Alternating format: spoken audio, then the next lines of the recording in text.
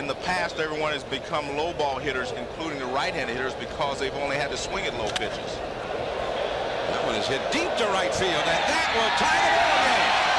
Shannon Stewart showing that pop out of the leadoff spot. The Blue Jays' first run of the year. It is 1-1. And when we take a replay of this pitch, John, you'll go back to what I just said, that most of the hitters become low ball hitters now.